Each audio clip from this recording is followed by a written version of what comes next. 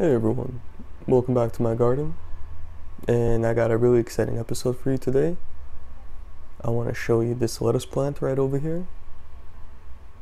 Look at this, it's begun to bolt and has shot up. I left this lettuce plant actually by my window, and this is an experiment that's been simply growing in a plastic water bottle. Look at this, a regular Poland Spring water bottle. And as you see right over here, there's absolutely no soil. The only thing that it is a piece of styrofoam that I split apart in half when I put the seedling in between. And the roots began to grow downwards, as you see right there, into the bottle and spread out completely. Look at this. And I left this exposed so I could show you exactly what happens when you have a reservoir that's been exposed and all the algae growth that begins to go everywhere. Look, as I bring you all the way around on the bottom and all around the roots and all around the bottle, you see algae.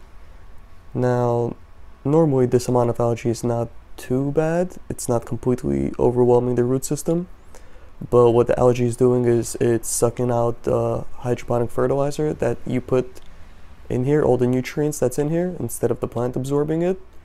The algae is taking it and growing and getting bigger. You can see right there, that one's attached to the root, and that's what you don't want. So being that this is an experiment, I really just wanted to see if you could grow lettuce completely with no grow media at all, with just something that holds the plant in place.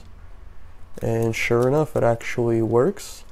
However, I'm not going to be consuming this lettuce because it's been in front of the window absorbing all the heat of the sun, and the plastic has been saturated and reabsorbed back into the water, so that's been taken up into the plant.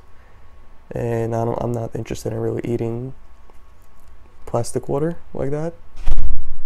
But as you see, it grew quite a bit tall.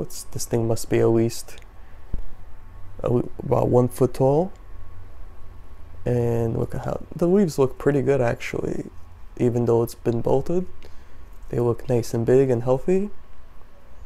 And yeah, that's pretty much what I have for you. So if anybody is interested in growing lettuce, you necessarily don't need soil or Rockwool cubes or coco coir or perlite or vermiculite. You might be able to just stick a little foam around the base of the plant and let it do its thing. And as always, if you liked the episode, don't forget to hit the thumbs up and subscribe. Thanks for watching.